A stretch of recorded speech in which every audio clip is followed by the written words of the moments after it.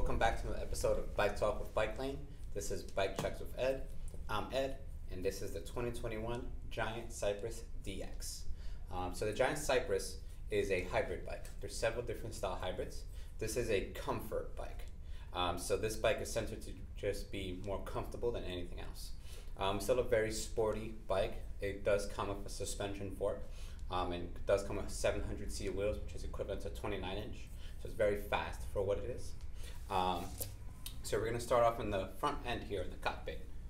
So Giant gives you ergonomic grips. These ergonomic grips have palm inserts. The palm inserts are meant to relieve pressure on your palm, so when you're leaning forward a lot or doing a lot of long riding, you can spread the weight out on your palm, so your wrists don't get tired and your hands don't get tired as quickly. You get shifter pods that are separate from your brake levers, so that's always great. So if you ever need to switch out a brake lever or switch out a shifter, you never have to change out the whole unit. Everything's full aluminum up front. You have a 25-inch wide aluminum handlebar. 25-inch, in my opinion, is a little narrow, but a lot of people don't have wide shoulders. What you're really looking for in a handlebar width is pretty much shoulder width apart, so you don't feel like you're stretching out and you don't feel like you're too in. You still get plenty of bike control. The wider the handlebar, the more bike control you have. You also get a really cool feature on here, which is an adjustable stem. For a comfort bike, an adjustable stem is a huge plus. With this adjustable stem, you can pivot the stem completely vertical if you like, or you can angle it all the way down. So as you raise the handlebar up, it also makes the bike feel shorter because the handlebar now comes closer to you. So you have plenty of room to play around here, and you can figure out your perfect position just by loosening up a 6mm Allen key. The stem is a quill stem, so you can still raise it up from the quill itself as well. Right here we're about halfway up, so you still have about another inch and a half to go. Giant gives you a suspension fork on here. So it's aluminum lowers with steel uppers. It's 63mm of travel, which is not a lot of travel, but just to have a suspension fork on a hybrid style bike is a plus anyways. So this guy's just gonna make your ride a lot smoother if you hit any bumps or go off any curbs. It's gonna absorb the momentum for you. It's gonna just take the hit so you don't feel it in your hands and it doesn't shake up your whole brain. You do get a 700cc wheel, as I mentioned, which is equivalent to a 29-inch. And that's a very fast wheel. So compared to most other hybrids that have a skinny 700C, this guy comes with a 700 by 45C tire. On Giant's website, it is listed as the Giant PX2 tire, which is puncture resistant. This is not the Giant PX2 tire. The Giant this year comes with a Kenda tire. It does not have any puncture resistance either. Because of all the shortages that's been going on in the bike industry, bike companies have been forced to kind of just make changes, and they haven't updated their sites. So a lot of bikes are not up to spec as far as what's on the website.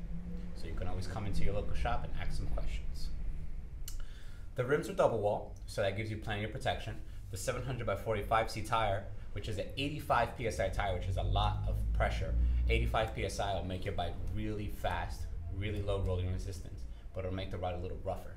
But because it's a high pressure tire, you always be protected, where you won't be able to really hit your rim if you go off a curb or hit a pothole too hard. And even if you did, your double wall rim will protect you from your rim getting bent or dented or anything like that.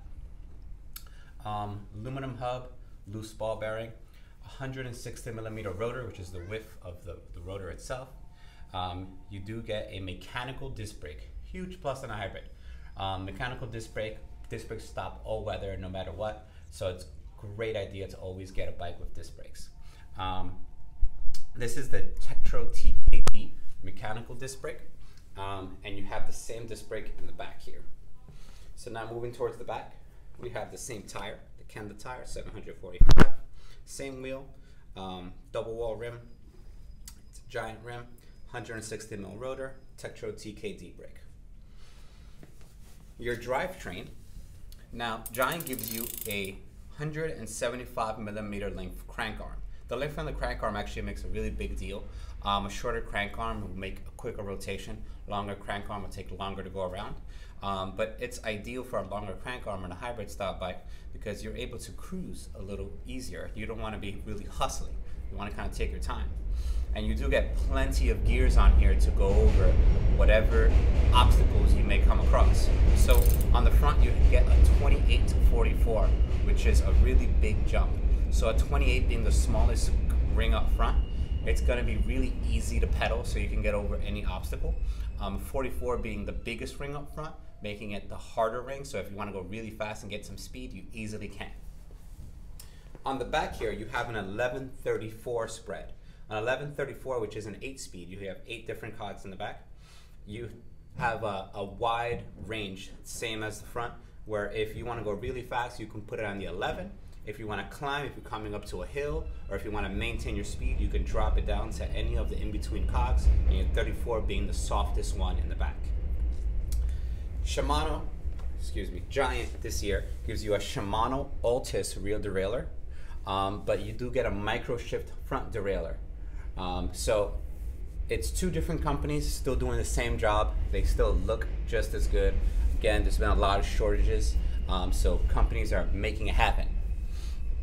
You do get plastic platform pedals on here, which in my opinion definitely deserve an upgrade. These guys don't have any grip on them whatsoever, but this bike isn't meant to be riding off-road, and you're not going to be getting all muddy or wet or anything like that, so you're really not going to slip. But pedals that have some grip is just a big plus, because your feet would never slip and you can get plenty of power out of it. Another big plus on the Giant Cypress is the suspension seat post. The suspension seat post adds a little bounce to your bike. So it's like you have a dual suspension bike. You technically do. So if you go into potholes, hit any curbs, your weight will push down on the post and it will absorb most of the hit for you. And if that's not enough, Giant also gave you a suspension seat. So you actually have dampeners in your seat, which will actually also absorb a lot of the hit if you hit something. So you get a double suspension on here. Giant also gives you a pretty wide saddle. So the saddle on here is 200 millimeters wide and 260 millimeters long. So it's a pretty wide saddle.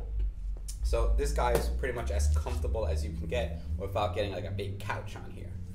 So everything about this guy is just meant to be kind of hardcore, comfortable, yet still kind of sleek. If you guys have any questions, you can always come into the shop, or call us or email us, or you can comment. Don't forget to please comment and subscribe. And if you have any suggestions, write me.